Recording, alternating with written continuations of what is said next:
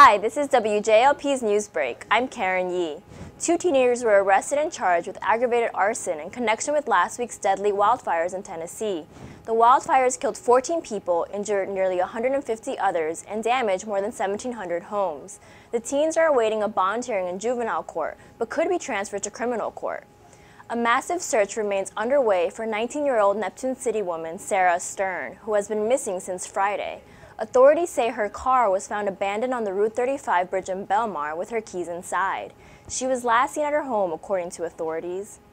A magnitude 6.8 earthquake shook the coast of Northern California early Thursday morning. There were no reports of damage or injuries. The quake occurred about 100 miles off the coast of Eureka, California, around 6:50 a.m. For more on these stories, visit app.com.